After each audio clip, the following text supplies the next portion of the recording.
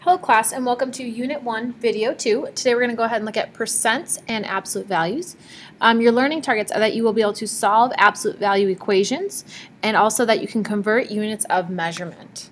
The first thing we're going to look at is absolute values. An absolute value.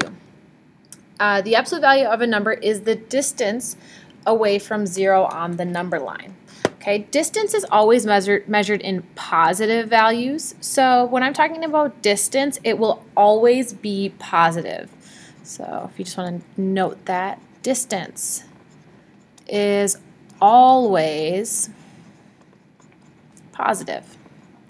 So when I take the absolute value, I will always get a positive number. Okay, something to keep in mind. So for instance, if I have the absolute value of 7, the answer is 7 because it is 7 units away from 0. Okay. But if I'm doing the absolute value of -7, since I'm measuring distance, -7 is also 7 units away from 7. So to maybe think about this, you could say to yourself, well, if the absolute value of x is equal to 7, which it does in this case, you could say, well, what numbers could I have for x? I could have that x is equal to 7, or I could have that x is equal to -7, because when I plug them into the absolute value, I will always get a distance of 7. Another example that we have is to evaluate the following. So, absolute value signs are like parentheses. You should do what's on the inside of them first. Okay, so we're still following our rules of PEMDAS. So if I'm going to evaluate what I have here, I would have 1.4 plus, I'm going to say 5 times -3 is -15. Okay, so plus my absolute value. What is -15 minus 7? -15 minus 7 is a -22. Okay, so we have the absolute value of -22, so I have 1.4 still, plus the absolute value of -22, which is going to be positive 22. And then I can add them together. 1.4 plus 22 is 23.4. So there is my problem evaluated or simplified all the way. Okay, let's go ahead and look at another evaluate. So same as before, do what is inside the absolute values first. Here I have -4 plus 21, which is a positive 17. Absolute value of a positive 17 will just be 17, so there's that negative in front, so I'll have -17 plus 6.2. And -17 plus 6.2 is a -10.8, and there it is. Okay, so there's a little bit of evaluating using absolute values. As pointed out in the problem earlier, when solving an absolute value equation of the form absolute value of ax plus b equals c, you're going to rewrite it as a compound statement. Okay, it can either be equal to c or it can be equal to a -c. So c or -c. Because what I have in here could be a positive c, and the absolute value of a positive c is c, or it could be -c. The absolute value of -c would give me c. So that's why I set it equal to positive and negative c and solve. So, for instance, if I look at example A here, what would x have to be to make it true? Well, I know the absolute value of 5 is 5, and I know the absolute value of -5 is 5. So, x could equal positive 5, or x could equal -5. Okay. If I'm looking at B now, absolute value, we know it's always equal to, its absolute value is a distance, so it's always equal to a positive number. This is a negative number, so will it ever happen? No, this one is not possible. So what we would say is that means there's no solution. You can't do it. Okay, so this is a no solution. So if you have absolute values set equal to a negative, the answer is no solution. You cannot do that. So let's go ahead and solve something that is a little bit more complex. We have the absolute value of b plus 15 is equal to 3. Well, I know that the absolute value of 3 is equal to 3. So I'm going to take what's on the inside and set it equal to 3 to solve. I also know the absolute value of -3 is equal to 3. So what's on the inside here could also equal -3. So or b plus 15 is equal to negative 3. Then I would just solve them each individually.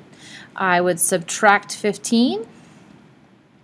So b is equal to negative 12. I would subtract 15 on here. So b is equal to negative 18. So my two answers are b equals negative 12 or b equals negative 18. Now, I got these answers, but let's double check and make sure they're right. So if I plug them back in, I would have the absolute value of negative 12 plus 15. Does that equal 3? Well, negative 12 plus 15 is 3. The absolute value of 3, does that equal 3? Yes, it does. So that one works. I try 18. Negative 18 plus 15, the absolute value of that, does that equal 3? This is the absolute value of negative 3. The absolute value of negative 3, does that equal 3? Yes, it does. So those both work. So you can always go back and check your answers to make sure they're right, and I would highly recommend that you do so. Moving on to problem 3. This one is a little bit trickier. There is an absolute value plus 4. Okay? You cannot go ahead and break it into solving for two problems until you get the absolute values all by yourself. So remember, the absolute value has to be all by itself first. Okay, so first thing I would do is subtract 4. Okay, I have 3n plus 2 is equal to negative 4. Okay, now that the absolute values are by themselves, I could break it into 2, but if you notice, remember we're measuring distance. Does distance ever equal a negative? No, so this is an example of a no solution. Okay, that is example 3. Moving on to example 4. Let's go ahead and solve this one. Once again, before I do anything, I have to get my absolute values all by themselves. Okay, they have to be alone in order to break it into 2. So first thing here is I'm undoing PEMDAS. Okay, so we're working our way backwards on PEMDAS. So I undo adding and subtracting first. So I would subtract the 4. So I would have 3, absolute value of x plus 5 is equal to, not 16, it's going to be equal to 12. 12. And then I did my adding and subtracting. Now I'm going to undo multiply and divide. So I would divide both sides by 3. So I have absolute value of x plus 5 is equal to 12 divided by 3 is 4. Here is where it can break apart into my 2 because I have the absolute value. So I would solve x plus 5 is equal to 4, and I solve x plus 5 is equal to negative 4, because what's on the inside here could be 4, the absolute value of 4 is 4, and what's on the inside, if I have the absolute value of negative 4, will also give me 4, so I have to solve them both. So I would subtract 5 from both sides, and I would get that x is equal to negative 1. Subtract 5 on both sides here, and I get x is equal to negative 9. So my solutions for this one are x equals negative 1 or x equals negative 9.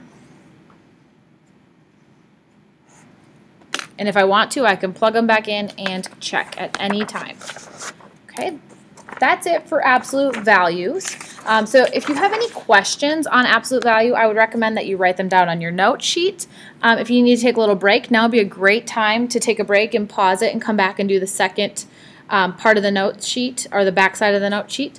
Otherwise, I'm going to go ahead and move on to conversions. So here we have listed some basic conversions. 1 foot is 12 inches. 1 mile is 5,280 feet. 1 yard is 3 feet. Okay. Then we're moving on to the metric system we have here. 1 centimeter is 10 millimeters. 1 meter is 100 centimeters. And 1 kilometer is 1,000 meters. And lastly, we have some time issues. 1 minute, 60 seconds. Not time issues, time conversions. Sorry, we have 1 minute is 60 seconds. 1 hour is 60 minutes. And we all know 1 day is 24 hours. Okay, so those are the conversions we're going to be using. We'll probably use a few other ones. But if you need to look something up, feel free to, Google, how many days are in a year if you need to. Okay.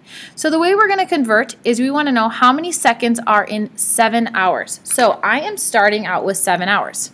And I always take what I'm trying to convert and I'm going to put it over 1. if there's nothing else. So I have 7 hours over 1.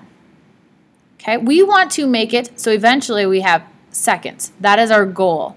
So what we need to do is say, well, if I want to go from hours to seconds, who would I go to next? Well, I know 1 hour is 60 minutes, so I'm going to try that. Okay, so I'm going to write down the conversion factor here. So I know 1 hour is 60 minutes.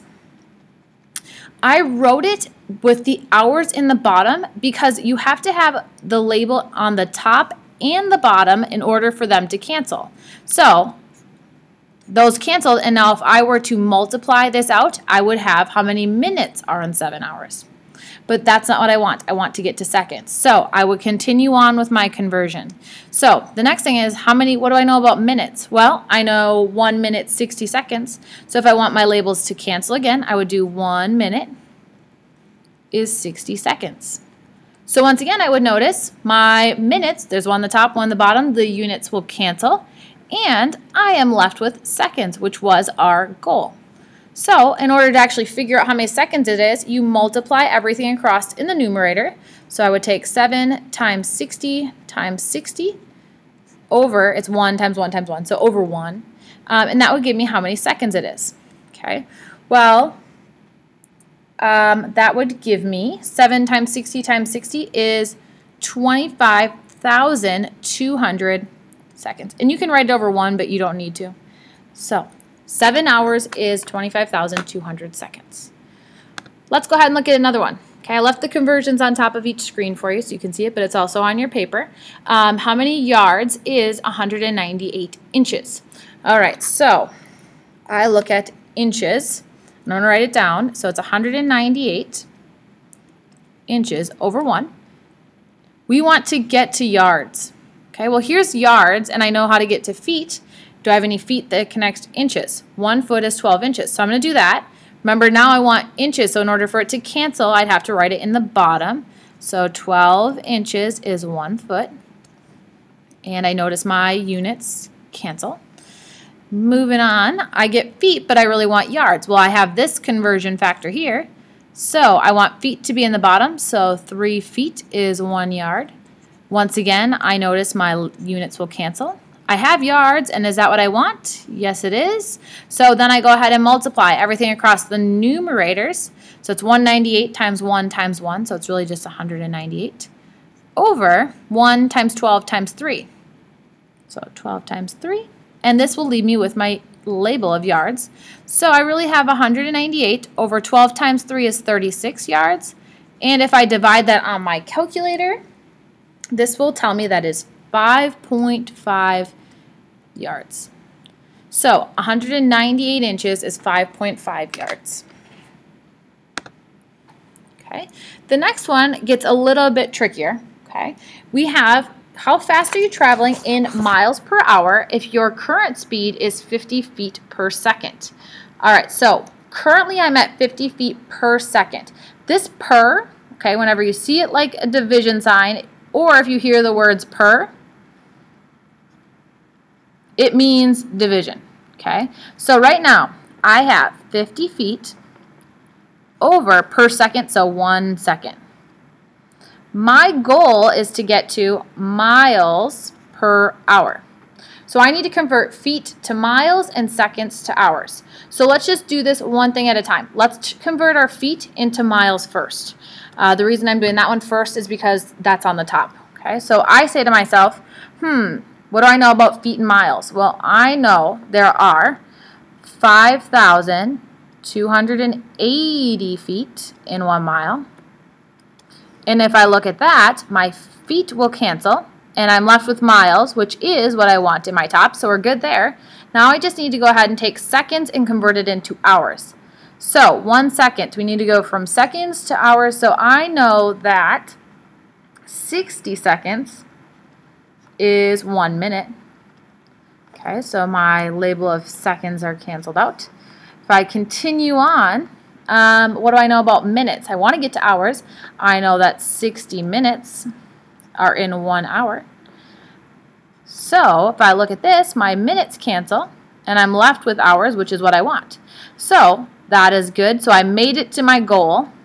Okay, just ignore that piece right now. And so I'm going to go ahead and actually multiply it out. I would have 50 times 60 times 60 in my numerator. And in my denominator, I have 5,280 times 1 times 1. Okay, and this is going to leave me with a label of miles in the numerator, because that's what I ended with here, over hours. So that's miles per hour. So 50 times 60 times 60 is 180,000 over 5,280. And if I divide that out, I get 34.09 miles per hour. Okay, or you could label that as 34.09, and you can write it as miles per hour like you see on speeding signs, speed limit signs. All right, we have one more problem to do. This is another traveling one, except for this one is kilometers per hour. Okay, so we want to go, we have a car speedometer says you're traveling at 50 kilometers per hour. How fast are you traveling in meters per second? All right, so let's start out with, I am traveling at 50 kilometers per 1 hour, and I want to get to meters per second. Okay, so let's start out with the top again. We're going to take kilometers and go to meters. If you look at the top of your note sheet, you can see that 1 kilometer is 1,000 meters. So I'm going to mark that down. So 1 kilometer is 1,000 meters.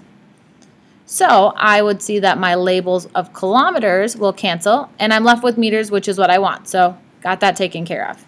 Now I'm going to go from hours to seconds. So hours, well, what do I know about hours? I know that 1 hour is how many minutes? 60 minutes. So 1 hour is 60 minutes. So my label of hours cancel. I don't want minutes, I want seconds, so I continue. I know that 1 minute is 60 seconds. My label of minutes will cancel, and if I look, I will see that I have meters per second, which is what I wanted. Now I just need to go ahead and multiply to find my answer. So in my numerator, I would have 50 times 1,000 times 1 times 1, so I'm not going to write those down. Then I have 1 times 1 times 60 times 60, so 60 times 60. So this goes ahead and gives us 50,000 over 3,600. And if I divide that out, I will get 13.9 meters per second. So there's my conversion. So 50 kilometers per hour is 13.9 meters per second. Okay. This is it for the end of our notes video for today. So if you have any questions, please be sure to write them down. Otherwise, your next step is going to be to complete Unit 1, Notes 2 practice. But please, if you have any questions, feel free to come and ask me. Otherwise, have a great day.